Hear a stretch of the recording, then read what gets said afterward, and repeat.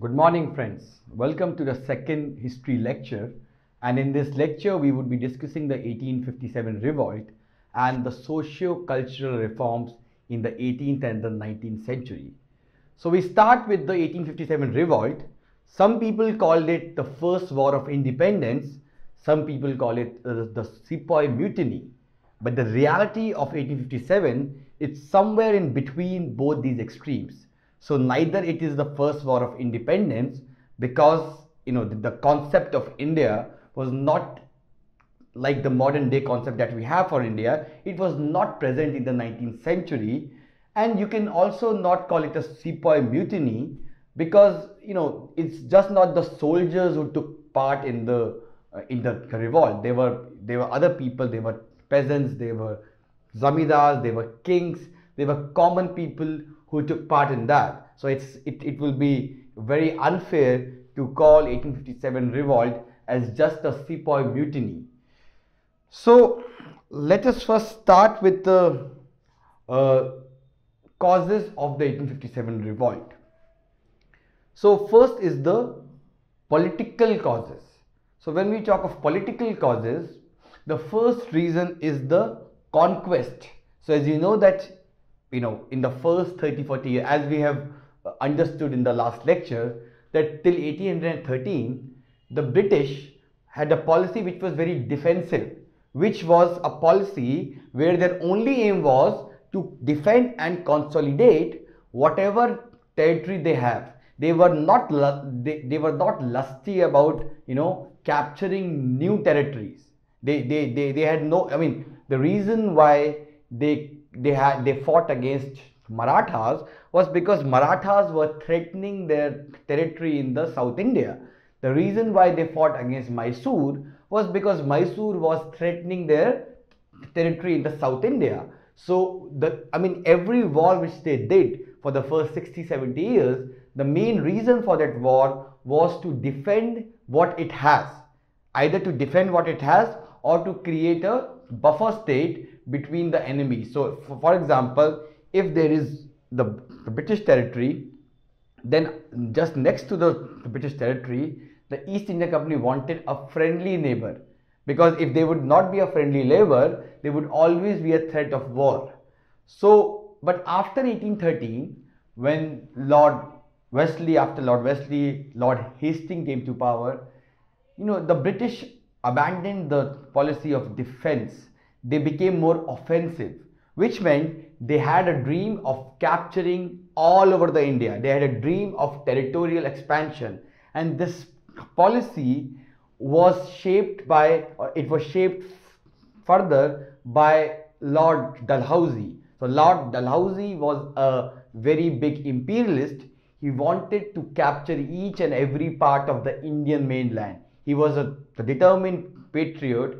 He was against this indirect rule, where there would have been, a state which would have had a British resident, and it would have a little bit of autonomy like Awadh. What he wanted was कि मैं सीधा कब्जा करूं, कि सीधे जो rule हो वो सीधे ब्रिटिश क्राउन का रूल रहे, वहां पे कोई इनडायरेक्ट रूल ना रहे, कोई we don't rule through proxies. Let there be a direct rule. So this naturally alienated, this naturally alarmed the Indian princes, because Indian princes believe that till that they believe that if we are friendly with the British will not touch us. But he started the policy of conquest. He captured Punjab, and then there was Sindh, which was also captured. So all these kind of naturally angered the people there. The second political reason which instigated the revolt was the policy of doctrine of lapse, which was also the policy of Lord Dalhousie. So according to the doctrine of lapse ideology, he believed that any state which does not have a natural heir, they would automatically be annexed by the British or by the East India Company. So it violated the Hindu order, because Hindu order always said that okay, even if you don't have a natural heir, you can always adopt a kid, and that adopted kid would have all the facilities or all the privileges of a natural born son.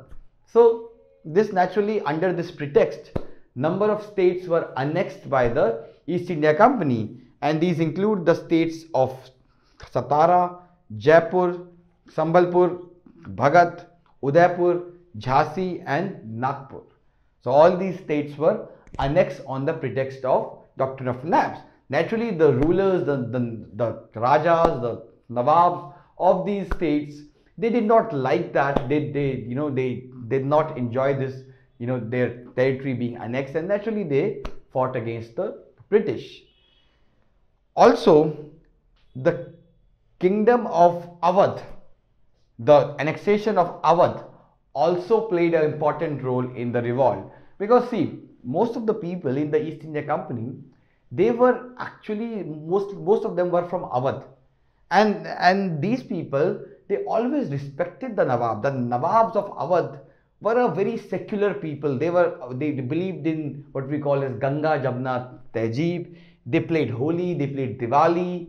There was a saying at that time when, when last Nawab of Awadh, Wajid Ali Shah, when he was being taken, when he was captured by the British, there were rumors that he was being taken to London, and the Hindu women in Lucknow, they went to the temple and they prayed, and they kind of sang that Hazrat Kajate hain London, Kripa Karu Raghunandan, which meant that the Lord is going to London, please, Lord Krishna, please help him and take care of him. So it showed the kind of respect the Nawabs of Awadh had among the Hindus and the Muslims of the Awadh. And naturally, when Awadh was annexed, it hurted the feelings, sentiments of, the army people.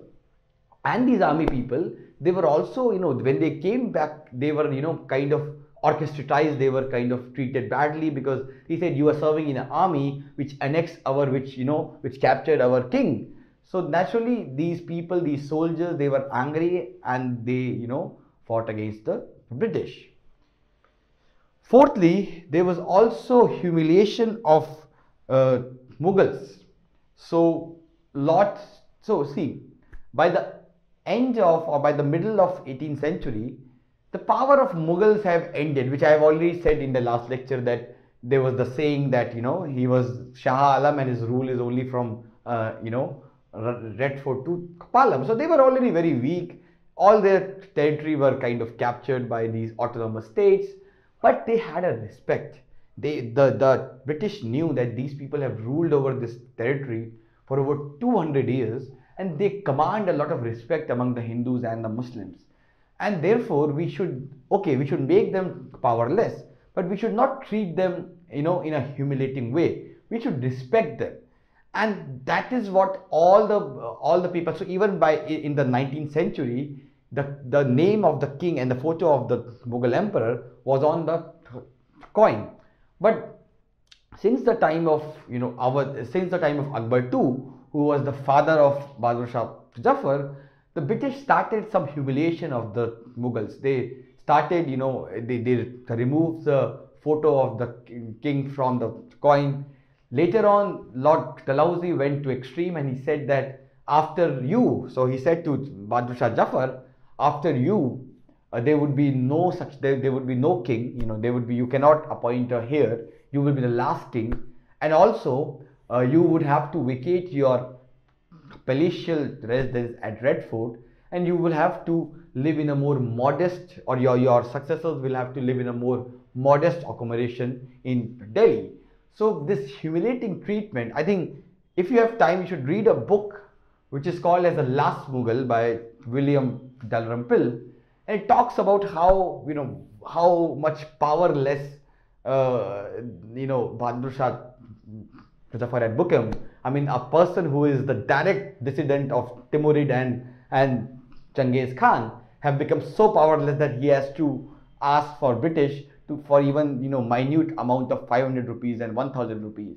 So it was a very sorry tale of the last Mughal and the Delhi at that time. So all those who have some interest in history, they should read that book. So naturally, this treatment of Bahadur Shah Jafar was not liked by the it was not liked by the Muslims and by the Hindus, because they have always thought him as a very, because he was also a very pious man. I mean, Bahadur Shah Zafar was a very secular and very, he was a very pious man. He lived like a Sufi. He was a poet. When he died, he wrote a poetry that kitna badnaseeb hai Zafar, do gaj zameen bhi na mili kuai yaar mein. How unfortunate is Zafar that he has not even got two piece of land in the land of his beloved, because he was, he died in Rangoon, and he always wanted to come back to India and want to spend his last days in India because he loved India. He was, this is what actually is getting wrong these days, when people say that these Mughals, they came from outside. I mean, see, Babur came from outside, but later on, all of them, they made India as their country, and they became as much Indian as anyone else. So the treatment was not really liked by the people, and therefore, it was it motivated them to fight against the British. And last is the suspension of pension. So the pension of Nana Sahib, who was the adopted son of the Peshwa, the pension of Jhansi Lakshmi, Rani Lakshmi Bai, all of them were suspended, and naturally, they had no option but to fight. Or they had two options, either to die in poverty or to fight, and they chose the latter. Next we have is the administrative causes.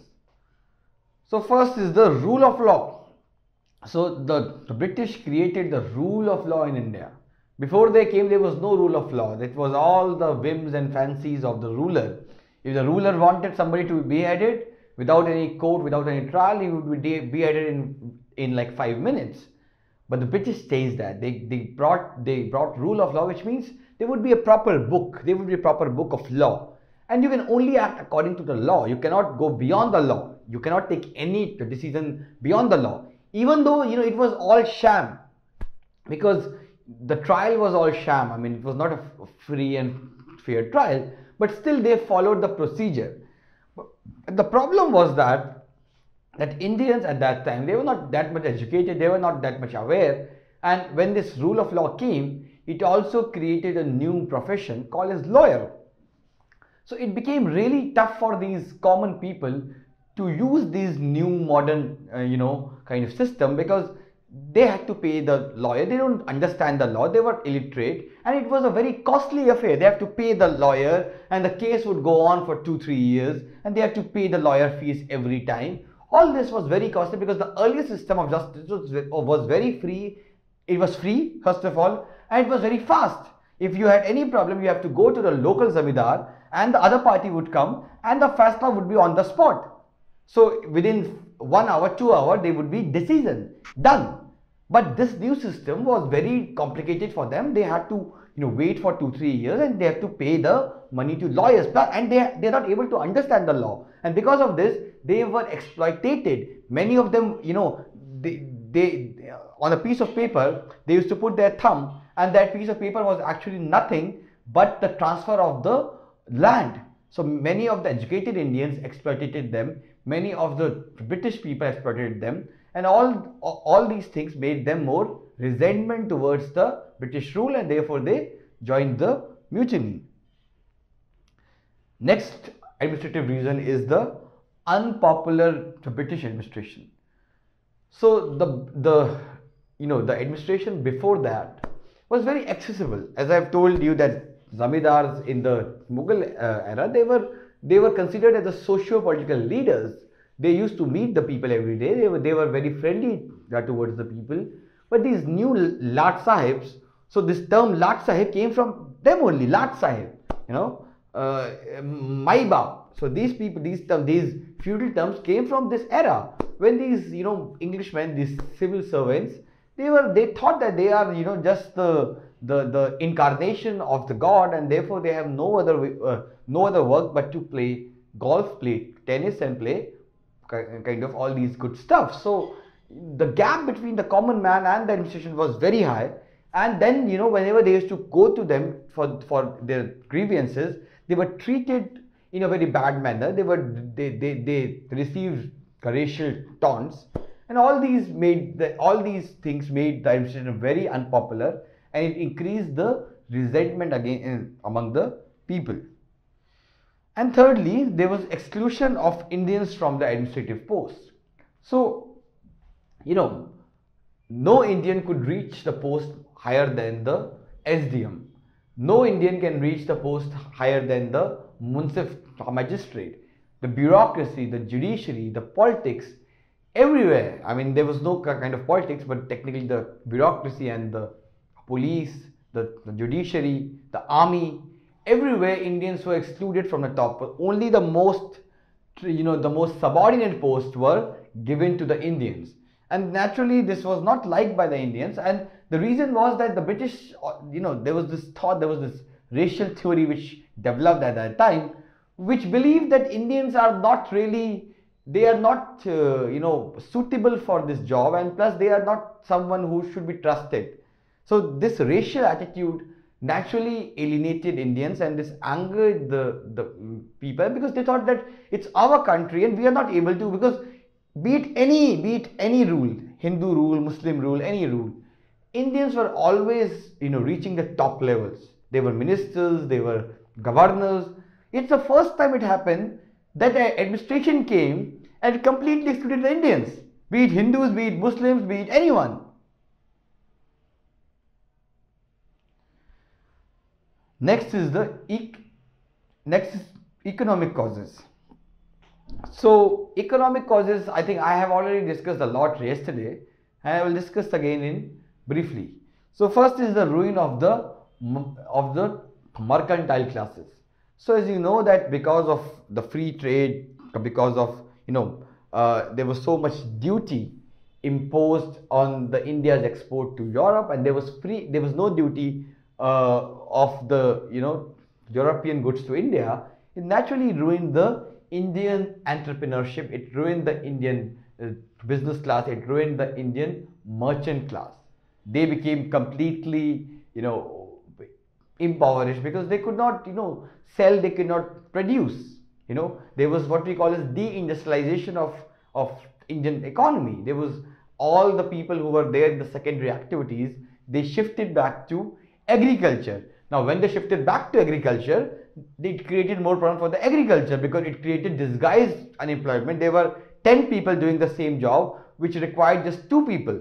So naturally, you know, since the total production was distributed among 10 people, naturally it would mean that, you know, everybody would got a very less share, right?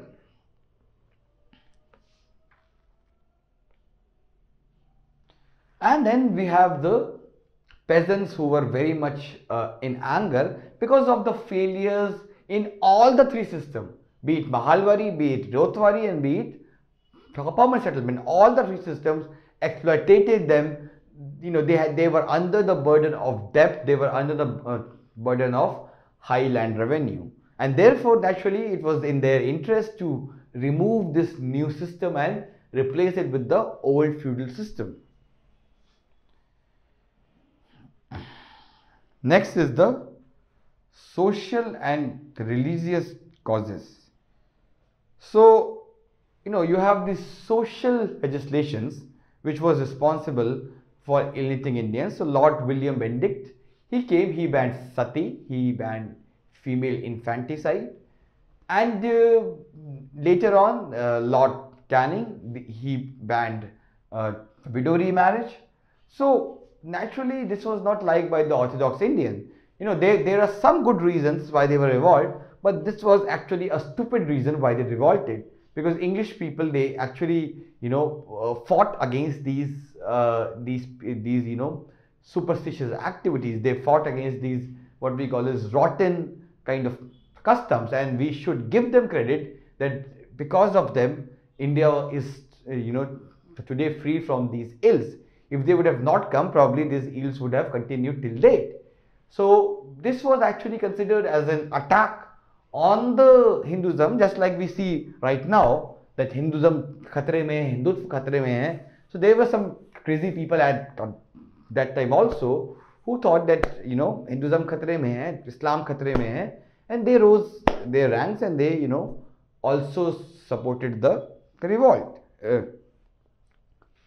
Also, there were two laws which were passed in 1832 and 1850, and it removed all the disabilities. So, even if you convert from Hinduism to Christianity, you could still get all the share of your father's property. So, this naturally alarmed Indians because they thought that it's an incentive, it's an indirect mechanism to actually incentivize the Indians to convert to Christianity. Next is the missionary activities.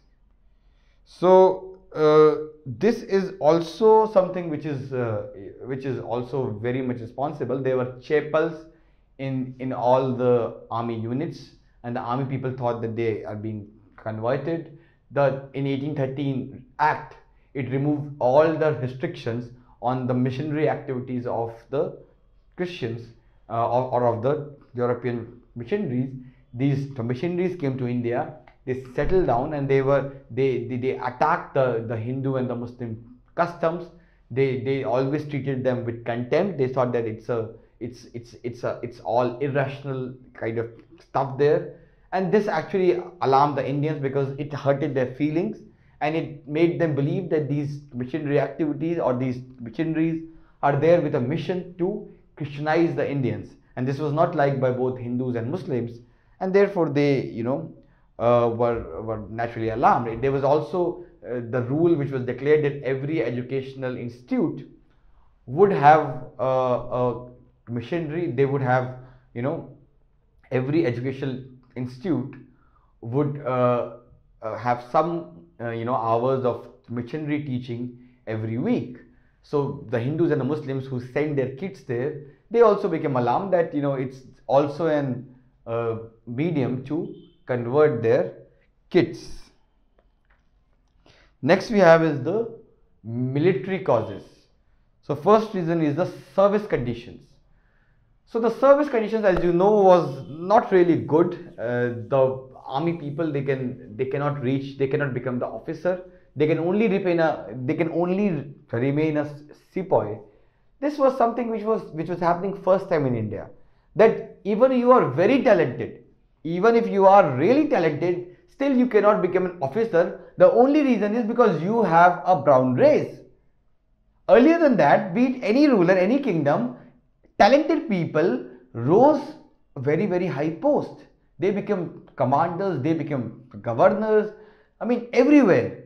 But this is the first time it happened that only that you are a brown race, so that's why you cannot become an officer, you can only remain a sepoy. Also the salary of Indian soldiers were very less than the European soldiers. They were made to work for many hours a day, and they were given, you know, shabbily quarters. They were given less food, and also they were the British also interfered in their religious practices. For example, the Hindu soldier was prohibited from wearing this forehead, what we call as tika on the forehead, and the Muslims were prohibited from keeping a beard, because the British thought that we will create a very secular army which would be free from these religious things, and that has actually continued even after independence. So even now it is prohibited to have beards, it is prohibited to have this tilak. So this naturally, you know, most of the people in the army were from the upper caste, and they did not like these restrictions. Next is the withdrawal of allowances. So they were used to give an allowance for the extra work that they did, and after if they conquest any new province, they used to give in a share of the booty. They used to give in the extra allowance, but this allowance was prohibited. This allowance were abolished, and they were told that they will be given fixed salary and there would be no further incentive which would be given to them. this also was not liked by them, and this also made them nervous.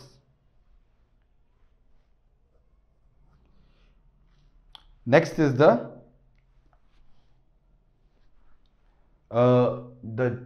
General Service Enlistment Act.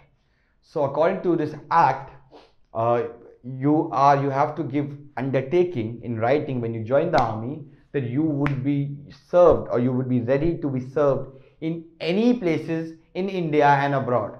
So you can serve in Africa, you can serve in Asia, you can serve in Myanmar, you can serve in Sindh, you can serve in Afghanistan.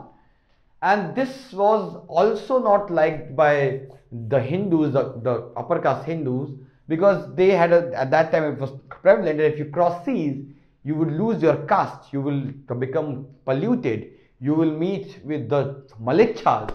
And this was also not liked by the upper caste Hindu soldiers, who believed that they will lose their caste and they would become Avarna because of this act. And naturally the resentment was there.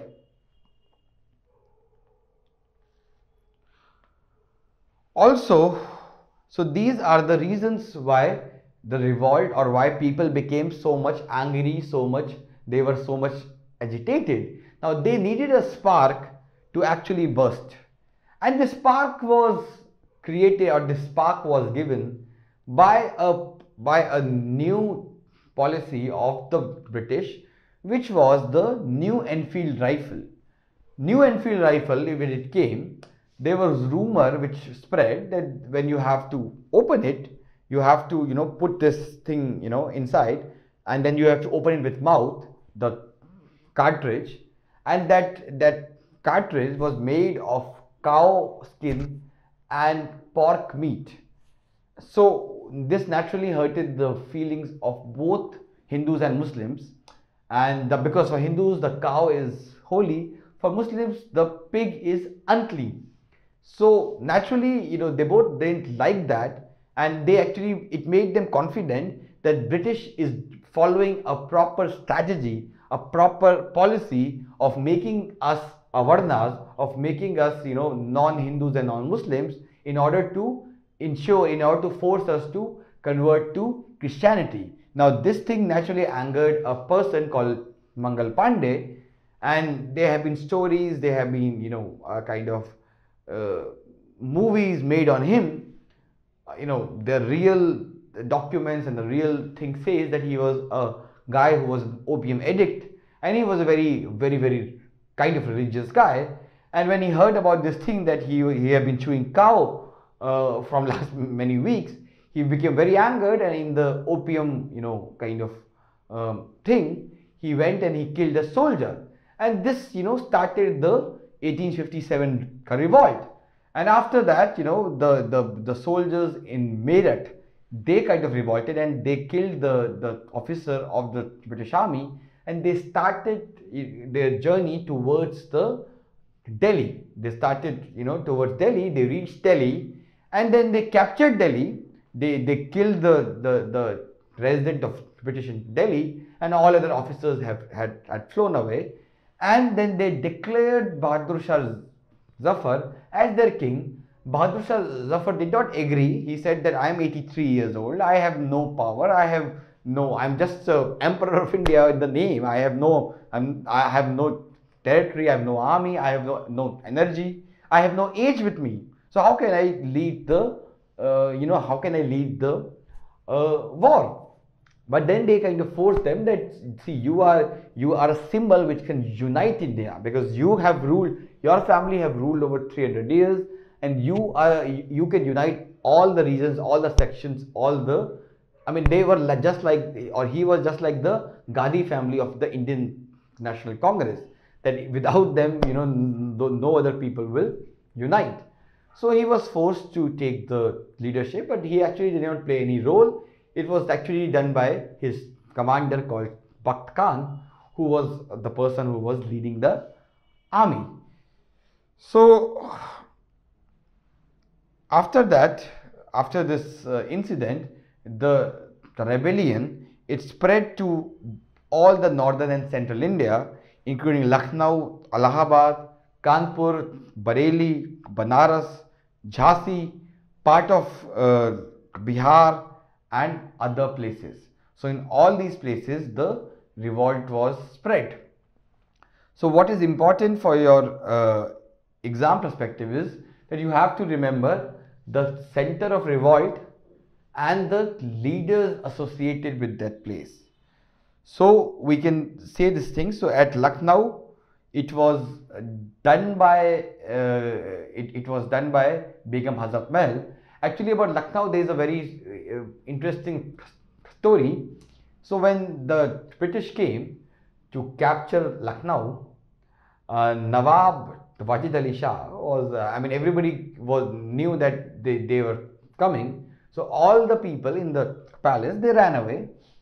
Only one who was left was who was left was Nawab Wajid Ali Shah. Now when these people came, when the British people came, they said, Ki, everybody fled, you are the one who are remaining, why didn't you fled? So he said that I could have fled, but the problem was my servant had fled and my shoes were there, and he was the person who made me wear those shoes, and without that how could I flee? So this reflects the kind of that's why the term Nawab is used when you become more lazy. Your mom and dad use the word Nawab. Nawab mat bano, because Nawab symbolizes the lavishness, the kind of pompousness, so it's associated with that. So in Lucknow it was Begum Hazrat Mahal. At Kanpur it was Nana Sahib and Tantia Tope. At Jhansi it was Lakshmi Bai. At Jagdishpur in Bihar it was Kuwar Singh. At Faizabad it is Muhammad Ahmadullah. At Bareilly it was Khan Bahadur Khan. At so all these, and at Delhi it was Bakht Khan who was leading the rebellion. So these were the centers of revolt and these were the leaders of the revolt. So for 3 months, from June till September, Delhi and India was, at least North India, was free from the British rule. India was liberated for 3 months. And the Indian sepoys, the Indian soldiers, the Indian mutineers, they treated the Britishers very badly. Many of them were kind of beheaded. Their wives and their children were also killed. But when the British captured back, they responded with even more kind of brutality. And it's a saying that between Allahabad to Benares, there was not a single tree in which they did not hang a person. So in every tree they hang one person. They were, when they came back, they found the family of Bahadur Shah Zafar and Bahadur Shah Zafar hiding at the Humayun's tomb, and then they took away the two kids of Bahadur Shah Zafar and they shot him. They shot them point blank, and the place was at Khuni Darwaza in Delhi. And if somebody is from Delhi, he won't be aware of that place. That looks very haunted. If you have time, if you have come to Delhi, you should visit that place. So they were killed there, and later on, all of these, Lakshmi Bai, everybody of Tatia Tope, they were all hanged. They either were hanged or they ran away, or they kind of went into hiding. Bahadur Shah Zafar and his family was taken to Rangoon. So what were the causes of failure of revolt? So revolt of 1857 failed because of many reasons. The first reason was that there was, it was very poorly organized, and there was no unity among the rebel leaders. There was no unity. Technically, to be really honest, if you are a historian or if you read history, you should actually take away your emotions. Your emotions should be completely out of that when you read history. You should not read history as a nationalist. You should read history as a person who is a rational person, who would who would judge things based on the facts, who would judge things based on the circumstances. And you can say that it was not actually a war of independence. People who were fighting the war, they were fighting for their own benefit. They wanted their kingdoms back. Zamindars wanted their land back. Talukdars wanted their land back. The peasants wanted a system where they don't have to pay that much land revenue. Everybody was fighting for their own benefit. Because the idea of India in a modern sense was not prevalent at that time. India was more of a geographical entity than more of a nation, because everybody thought that we are from a different country. We are from Awadh, we are from Rohilkhand, we are from this country. Nobody actually thought that we are from India. They were fighting because they had one common enemy, which was the British people, and they all had their grievances against them. So the only purpose of this unity was that they want to remove these people. They want to remove these people, and they want to replace them. They want to replace the British with a more decentralized India of the early 18th century. After Aurangzeb died, India was more of a decentralized state, where there would have been a weak center power, and there would have been autonomous states of Awadh, Bengal, Hyderabad, Rohilkhand, etc.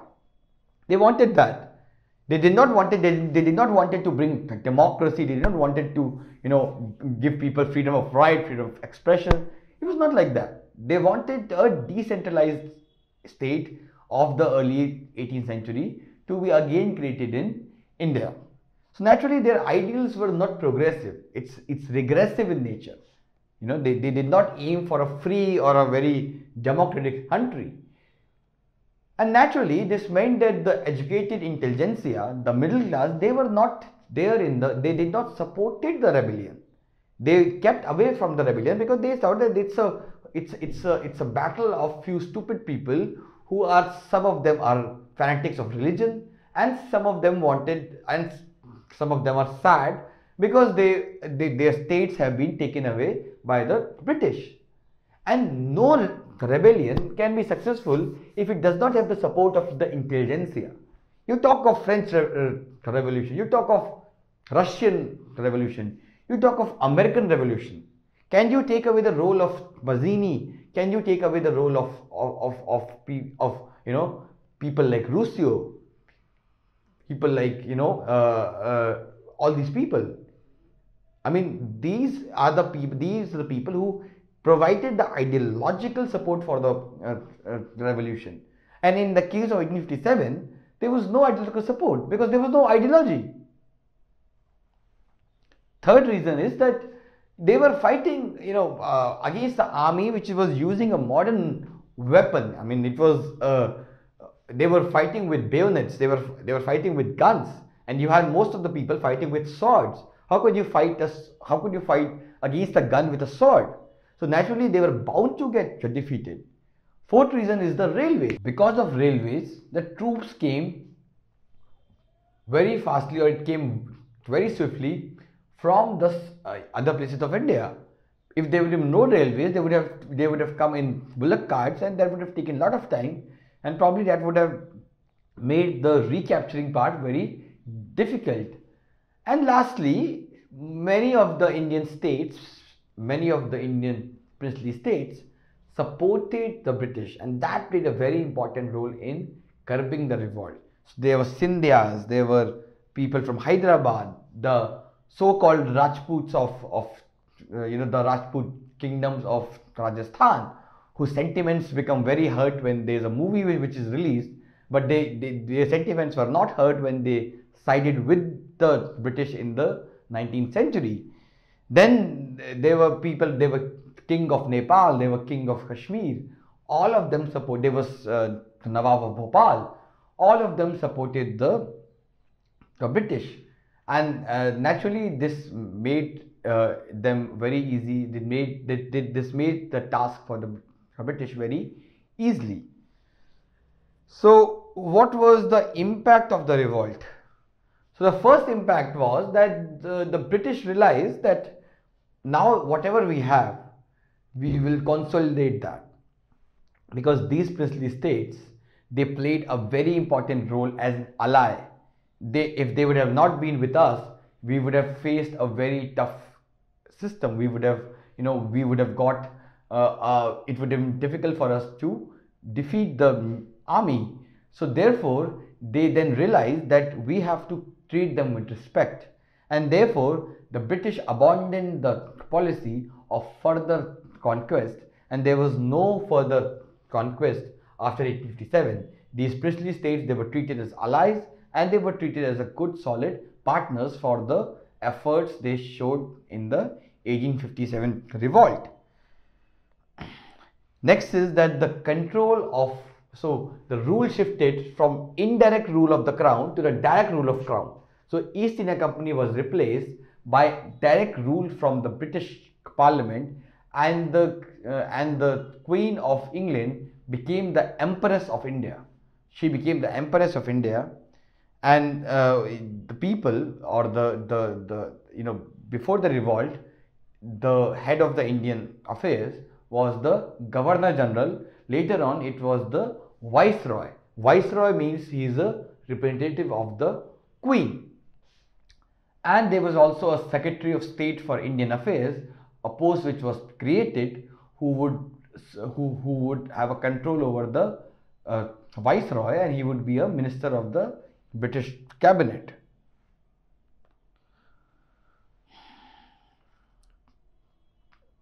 Also, there was Indian Council Act 1858 and Indian Council Act 1861, which was passed. You would read more about the act in the chapter in which, in the lecture in which we will be discussing all the acts. Also, the Indian Army was reorganized. The ratio of the European officers to the Indian officers increased. So it was, I think, 3 to 1, 3 Indian and 1 European. It changed to 2 Indian and 1 European soldier, so that to keep the share not very different. Also, there was this concept of martial and non-martial race, which was developed after the 1857 revolt, which meant that after the 1857 revolt, there were some races which were identified as martial races because they sided with the British in the revolt. So there were like races like Jats, like Sikhs, like Pathans, like Gurkhas, and it was ensured that maximum recruitment in the army would come from these castes or these kind of tribes. And this is the reason why you will see maximum number of people from these castes in the Indian army right now, because they have a tradition of going to army from a long back. And in army, usually it happens that a son of an army officer or a son of an army personnel will also go to army. So therefore, because of this martial and non-martial concept, we still have a over representation of these castes and these communities.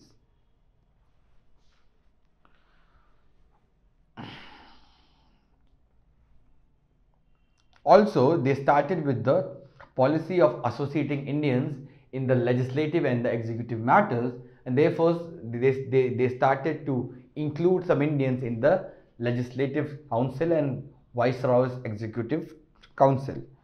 Also, it increased the racial vitality between these two races. The Europeans, the English people, started treating Indians as people who were unworthy to be trusted, and therefore they they treated Indians with contempt. Also, they left the policy of reforms in the social and religious affairs because they thought that this would alienate the Indians, and therefore after 1857 they became more of a status quoist. They became more of, they started supporting the regressive element, they started supporting the orthodox element, because they believe that these orthodox people are the real leaders of Indians, and they believe that these people, they cannot be trained, they cannot be transformed, they are beastly people. Therefore let them leave alone, let them follow their own culture, let them follow their own traditions, we would not interfere. Also, they started with the policy of divide and rule, because ultimately 1857 revolt is also known for a complete Hindu-Muslim unity, because in that revolt the Hindus accepted Bahadur Shah Zafar as their king, and wherever the Muslim army would win, they used to give the order of banning the cow slaughter. So both of them respected the feelings of each other, and this naturally alarmed the Indians. This naturally alarmed the Europeans, and they started believing that, you know, if we want to live in India for a long time, we will have to ensure that these people are divided, and therefore they started the policy of divide and rule. They first, started, siding with the Hindus, because they found they said that the Muslims are responsible for the revolt. Later on, in early 20th century, they started appeasing the Muslims. So this ends the first part of this lecture, which is the revolt of 1857. Subscribe to our YouTube channel and press the bell icon on the YouTube app and never miss another update from Civil's Daily.